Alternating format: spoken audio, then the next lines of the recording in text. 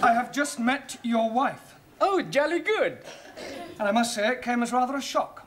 Excuse, please. She's not all that bad looking. No, Ellie, you don't understand. You are a married man.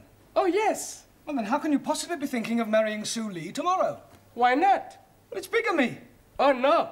It is big of me. No, Ellie, you don't understand. You can't have two wives. Oh, yes, please. It is allowed by my religion. If the first wife is agreeable, then the husband can take another. You mean your wife doesn't mind? Not at all. It is to have the baby. Maybe? Yes, please. We have been now trying for 4 years, and nothing is happening. So I'm taking another wife to have the babies. Yeah, well, it's against the law in this country. But they're not going to be finding out, are they? Yes, they are, because I'm afraid I'm going to have to be telling them.